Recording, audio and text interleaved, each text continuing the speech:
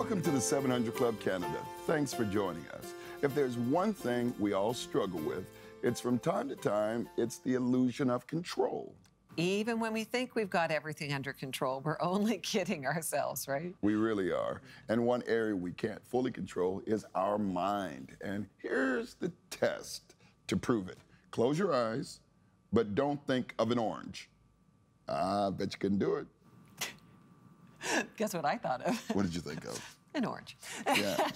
So true, right? I kind of thought so. Yeah, you know, exactly. One of the things about that, especially neuroscience has proven that when we have a dominant thought, and usually when we see something, and even subliminally, you know, people, you cannot help but to think those things. I know. Made you blink, right? Yeah, I made know. me blink, but I made you blink too, didn't I? Another area that we can't fully control is our emotions. If we could, then we would never have to worry or feel anxious about anything again. That is so true. Well, you know, we have freedom, you know, to not, I guess, be in control, right? Isn't that our greatest freedom? Well, you know, I think so.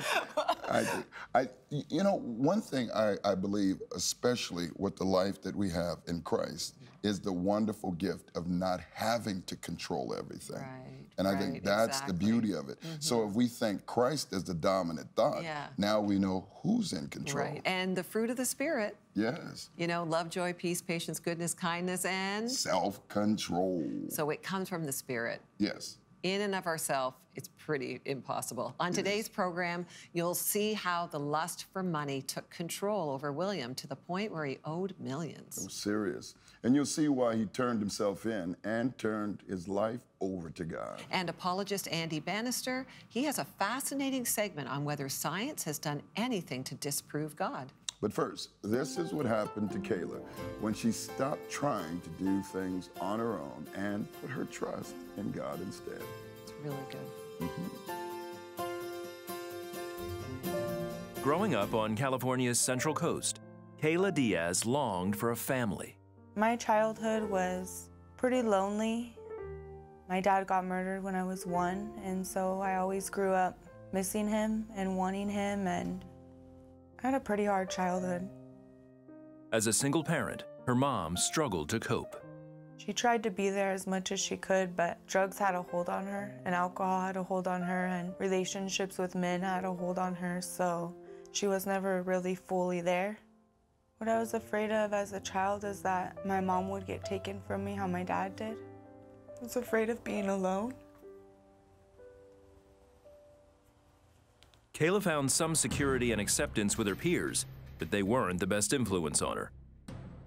By 6th grade, she was using marijuana and getting drunk on a regular basis. Drinking and smoking marijuana led to me fighting, led to me not caring about school, ditching school. It led to me having anger towards other people. After one particular fight in 8th grade, she was ordered to anger management counseling. Yeah, I remember telling my counselor that I wanted to have a baby. And she asked me why, and I said that because I want to be able to love someone and have them love me, and nothing could ever take that away. So I was already in my mind trying to build the family that I always wanted. So at 14, Kayla got pregnant, but it didn't turn out like she planned. She moved in with her boyfriend, who became physically and emotionally abusive toward her and her child. Kayla saw no way out. I tried to leave a few times and it just wouldn't, he wouldn't let me. Tell me it would kill me if I left.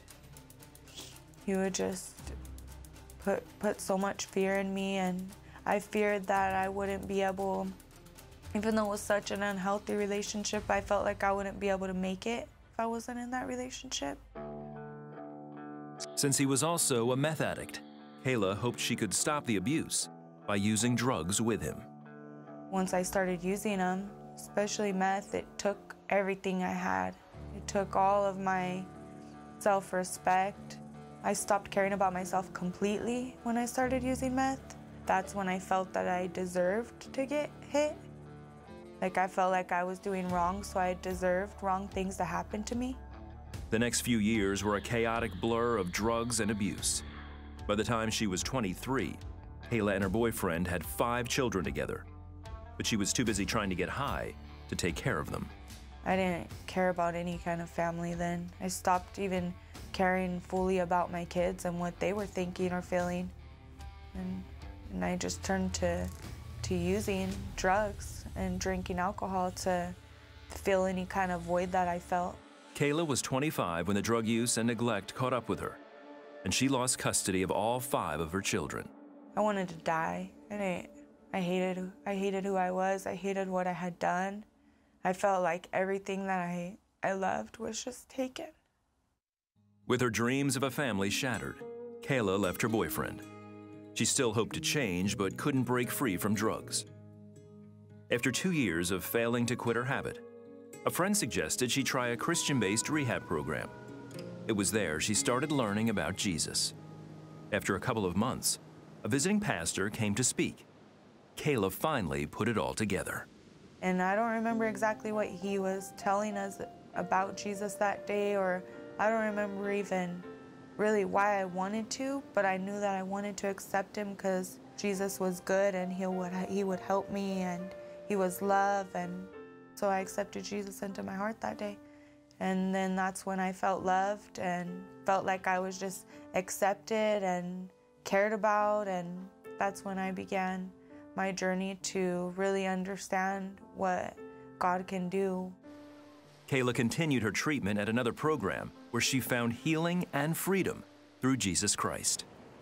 It was there that he just cleaned my heart off and put forgiveness in my heart and put love in my heart. Like the first program, I accepted Jesus and I fell in love with Jesus.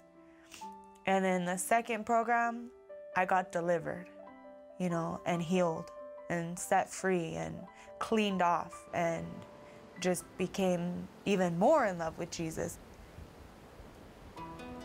Kayla has been free from all addictions ever since.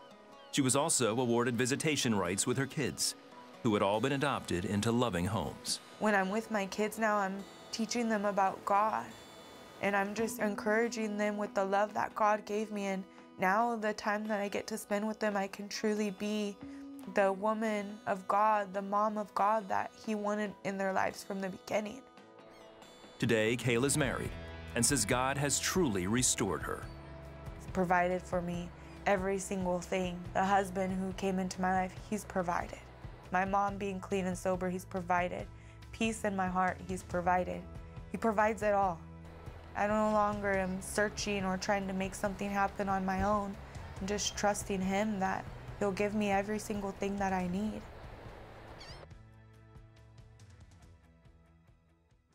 Man, I love this story for so many reasons. I love the friend that stepped out to help Kayla to say, go to this Christian treatment center. She had tried so many other options to get free and to be delivered of addiction. And it was when she found Jesus that she found full healing and deliverance from her addictions, and all of her brokenness was set free from her. But I just love what Kayla said. She goes, I don't even know why I said yes to Jesus that day. I have no clue why I said yes to Jesus. All I know is that he was good. I think that really sums up the gospel. Jesus is good. He loves you and he has good plans for you. You don't need to be afraid of what Jesus wants for you. He is so good. He is so kind. And all that he gives us is freedom. He said, I came to give you life, and that life more abundantly. Is that what you've been looking for? There's a powerful verse in Scripture in Proverbs 3, verses 5 and 6. Maybe you, like Caleb, have been looking all over the place. What do I do next? Where do I turn next? Listen to what Proverbs 3, 5 and 6 says. Trust in the Lord with all your heart. Lean not on your own understanding. In all your ways, acknowledge him. Acknowledge the Lord Jesus, and he will make your path straight. He will direct your path, some versions say. God has wonderful plans for your life. And this is the invitation of the gospel when we say yes to what Jesus has done. Then we call it a new day because it is a brand new day. You become a brand new person just like Kayla. Is that where you are today and you've been looking every place else? Just stop right now and say, Jesus, I know you're good. I believe you're good, and I'm running only to you. Take all my brokenness, and I receive you in my life. Change me. If you prayed that, call us right now, 1-855-759-0700. There's good people on the other side of that phone. It's a new day. Up next, for years, William was earning millions. See why the only thing he wants to earn now is respect.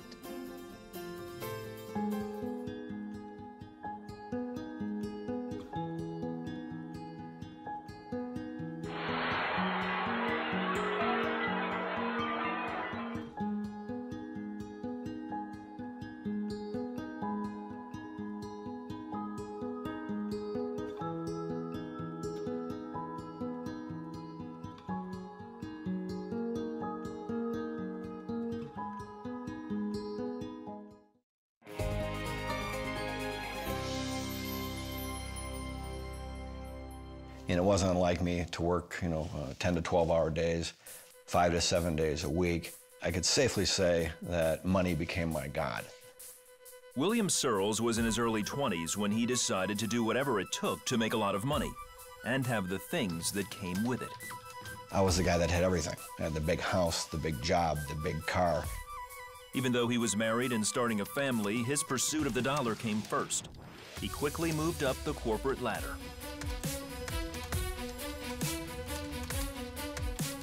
And in time, I went from being Joe's stockbroker to Mr. Senior Vice President with several offices under my control, and with that came lots of money. His wife grew tired of taking a back seat, while William built his financial empire. Several times. You're going to regret, the day will come. These kids are small, you need to spend time with them. And I kept going and going and going. William's drive to make money had turned into an obsession. And it's a big cycle, and like I said, you get not necessarily just addicted to making money, just the things that come with it and the drive to make more. It's like a competition. It's, keep up with the Joneses on steroids. He dismissed the idea that his pursuit of money was ruining his marriage. Then in 2000, the stock market crashed, and William lost millions. His reaction was consistent with how he did things. I would say it was almost more like a gambling addiction. And when gamblers lose, they have a tendency to think that, brighter days are coming, and they start chasing. And when I started losing, I was constantly looking for this rebound. William immediately turned his energies to rebuilding his empire. Soon after, his wife left, and they divorced. Rightfully so, she had had enough, and we parted ways. William's plan to make back the millions he'd lost started out legitimately. But William wasn't making money like he did in the 1990s, so he compromised. And I started borrowing money under false pretenses to reinvest that money. It'd be very easy for me to say, hey, I'm going to borrow some money, pay X interest, make X back in the stock market, and then repay everybody and go off, until when things return back to normal. They didn't. Still, William continued investing families' and friends' money, hoping the market would turn around. But in truth, there would be no payoff. I just got so deep into it, and in order to not hurt one person, I went on and hurt somebody else. And it just absolutely spun out of control to a point where it got to the point of no return. William lost millions of investment dollars. When you take a combination of pride, stupidity, and ego, those three things don't normally set well together. I was very dishonest with a lot of people very, very close to me. He realized it was only a matter of time before authorities would catch up with him. And, I got to the point where I had had enough. And I just couldn't do it anymore, regardless of what the consequences. That I had to stop the train, get off, face the music, and while doing that, face the consequences. On September 20th, 2006, William turned himself in. He served 52 months in federal prison for wire fraud and money laundering. It gave him time to think about his life and future. But the bomb for me was that William Searles isn't the center of everything. In prison, William met Christians and had questions about Jesus Christ. In time, he started attending a Bible study where he learned about faith. So I kept reading the Bible, spending more time with Christians, and my faith continued to grow. And I just, to me, faith is that absolute sense of certainty that God is who He is. He's going to do what He says He's going to do. And we all have access to that through His Son who died for all of us, even guys in prison. Eventually, William gave his life to Jesus Christ. He then started the journey of making things right with those he hurt and accepting God's forgiveness. And once you accept that forgiveness, that's the only forgiveness we'll ever need. But, for me to carry that on, for years was right in these people's faces. Really, it's something I hope, I want to do everything I can to earn that respect back. I'm, still in touch with a lot of these people. I've received a lot of forgiveness. But at the same time, I want to work hard to make everything right. After serving 3 years, he made amends with his ex-wife and reconciled with his daughters. My relationship with my daughters is better than it's ever been. I told them everything, and that was probably the single most difficult conversation I'll ever have in my life. Today, William is a successful author and is in the process of paying back the money he took. While he admits he's not perfect, he puts his entire faith in God. I can still consider myself to be a work in progress, and I still struggle with a lot of things from my previous life. Right now when I wake up every morning, the first thing I do is pray and read my Bible. Automatic. And my relationship with Jesus is more of he's walking right beside me. And when I get into these situations, I almost step back, let him step in front of me and say, what would you do here? And don't get me wrong, there's situations where I skip over him and make mistakes all the time. But he's right with me. And having him by my side obviously is a huge advantage to where I was before.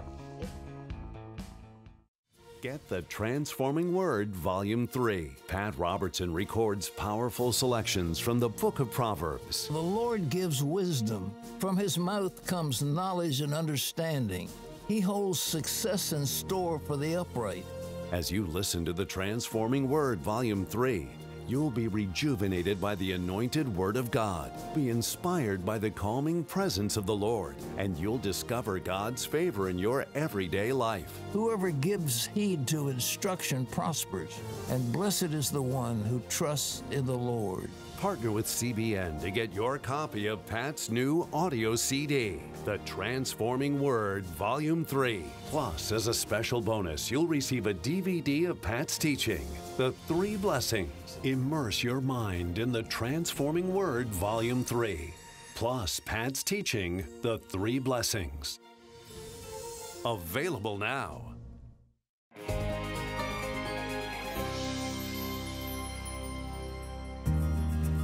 A question I often hear from people is, how on earth can you still believe in God? Don't we live in the age of science? And hasn't science utterly disproven God? Hasn't science buried God? Haven't religion and science always been at war with each other? And come on, look at the world we live in. Science has clearly won. Well, the idea that science and religion are at war with one another is, to give it the technical term, a myth. It's known as the conflict thesis, the idea that science and religion have been eternal enemies, and it simply isn't true. Here's an interesting historical fact for you. The founders of modern science, the majority of the folks who actually carved out the modern scientific method were Christians. They were men of deep religious faith, and you can look back to those who did that, people like Bacon and others, and you can go, these were people who had a deep faith in God. And what's interesting, not merely were they men of religious faith, were they often Christians, when you look into what drove them to develop science, it was actually their Christian faith that did so. Why was that? Well, think about this for a moment. To be a scientist, to do science, you have to believe in a world that is ordered and regular rather than a world that is chaotic, a world in which the future looks like the past, in which you might expect there to be laws and structures to the universe. Well, what might give somebody that idea? You see, we live in the age of science, we take that for granted, but that hasn't always been the way the world has worked. Many civilizations, for many thousands of years, believed that the universe was essentially chaotic. What led science to begin? Well, it was because the founders of science believed in a God who was regular and consistent and ordered, and thus he had created the universe that way. And so, in a sense, Christianity was not the enemy of science. Christianity was where science was birthed and was the cradle from which science sprang. So the conflict hypothesis is a myth. It's also important to recognise that science has limits. It may be one of the best tools that human beings have ever invented, but there are some questions it can't answer. Let me illustrate. Imagine I were to take my friend to perhaps the most famous art gallery in the world, the Louvre in Paris, and we go and see that amazing picture by Leonardo da Vinci, the Mona Lisa, hanging there on the wall. And I turn to my friend and I say, I've always wondered why Leonardo da Vinci painted the Mona Lisa with that enigmatic smile. And my friend says, well, maybe here's what we can do, Andy. We can drug the security guards. And when they've all fallen asleep, what we'll do is we'll shatter the bulletproof glass that protects the picture. We'll scrape some of the paint off the picture and we'll do a chemical analysis. We'll take a sample of the wood and we can use dendrochronology to work out when the tree that was felled that made the wood panel for the picture. And we can do all this battery of scientific tests. I'm a scientist, and we can answer your question. I would probably look at my friend a little bit bemused and say, my friend, you're clearly not a scientist, you're a lunatic in the Louvre, because all of those scientific tests, helpful as they may be, not one would answer the question I asked. Why did Leonardo paint the Mona Lisa with that enigmatic smile? For that question, we need art history. Science won't help you. In other words, there are some things that science can't answer. It can't answer questions of art history, or economics, or philosophy, or aesthetics, or politics, or religion. Science wasn't designed to do that. And you have to use a tool for the thing it was designed for. A sledgehammer may be great for breaking rocks. If I start using it to try and paint a picture, I'll be in trouble. But one last thought. Why is it we can do science in the first place? We can do science because we are rational, thinking creatures. But the problem is, if we are just atoms and particles, if there is no God, if all that is going on between my ears right now is a chemical reaction fizzing, why is it that I can even think in the first place? Why is it that I'm conscious? Why do I have a mind? Well, the interesting thing is Christianity answers that question too. We are made in the image of a God who is rational. That's why we have minds. That's why science works. Science is not a weapon that demolishes God, but a signpost that points to him.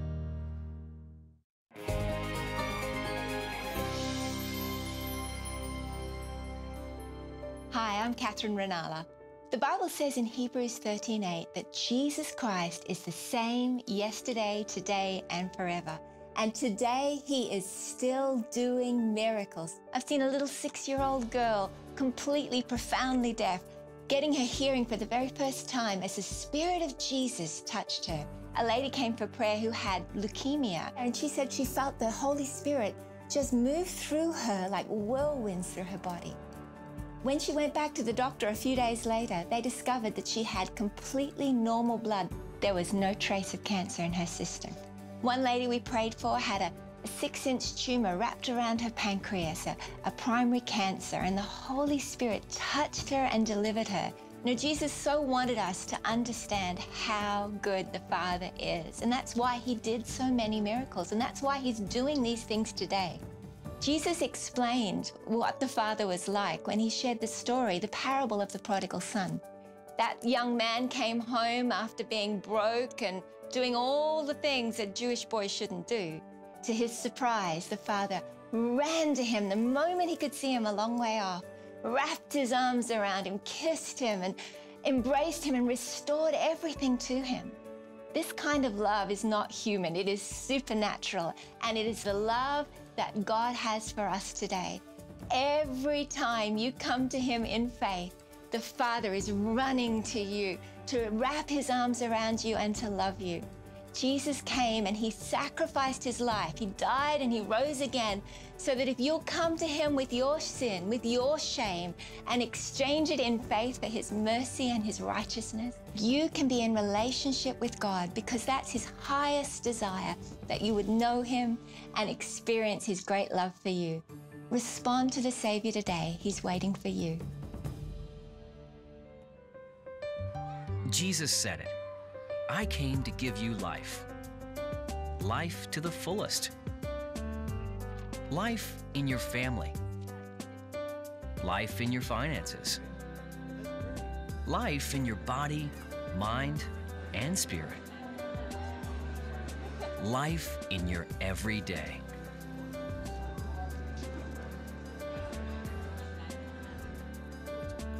We're here to help you discover life.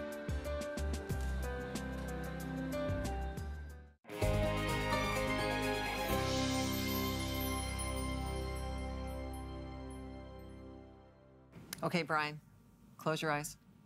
Now, don't think about a peach. What are you thinking about? I'm just trying to watch what you're doing. You tricked me at the top end of the show. You saw that. You had me. Yeah, I had one eye open. I hate being out of control. I have to admit. So I don't mind it as long as I trust the character of the person, right? But when you said me, that, Brian? I do. I really do. All right. But I kept my good eye open too. Boy, we've learned a lot today about what it means to let go of control, right? We really have, and it's so important in our lives. I mean, you know, there's too many things vying for our attention. We just got to let it go and really trust, like you said, the character of God, the one that we know best. Yeah. Well, and I think that's the way that we begin to move into a place of seeing even a greater reality, because ours is limited, but in God's hands, it's unlimited. It's true. And we want to thank you so much for joining us every day, or as often as you can. Like, that shows you trust us, and we are so grateful for that. Please pray for this ministry. Pray for us. Pray for the word as it goes out to people, that it would actually not fall on hard ground, but it would follow on good soil. And if you'd consider being a monthly partner with us, $20 or your best gift, come on a journey with us, and we'll give you this lovely gift, the transforming word, Bible reading, really, to wash over your heart and mind, and we'll teach you to let go of control. So give us a call today, 1-855-759-0700. And this whole episode, we've been really focusing on really trusting God. And there's so many times that we do not trust. And when we don't trust, we don't see the fullness. So let's just pray for those that are having struggles and letting go. You lead this. Okay. Well, Father, we say that you can be in charge of our life. You're a good dad. Yes. You're a good boss. You love us, and you have the best plans for us. So we just open our hands and say, we release everything to you. Take charge in Jesus' name. Amen. Amen. Now think, Holy Spirit. That's the dominant thought. Now God will take control. You know, we're looking forward to a great time on Monday, and don't want you to miss this, because we have a special show that there's going to be an in-studio performance, and it's with these three amazing men that have come together: Mark Masry, Ben Utek, and Andre Venter. Now, one a Super Bowl champion, one also a rugby champion, and one wanting to go into medicine but has now moved into a whole different career. I'm looking forward to it. It's going to be amazing. Wait. Their music is incredible. Yeah, reborn. Oh, amazing. Thanks for watching us. Until next time, God bless. To contact us, phone 1-855-759-0700. You can email us at cba@700club.ca or write to us at Christian Broadcasting Associates, Incorporated, the 700 Club Canada, P.O. Box 700, Scarborough, Ontario, M1S 4T4. You can now like us on Facebook and follow us on Twitter or Instagram.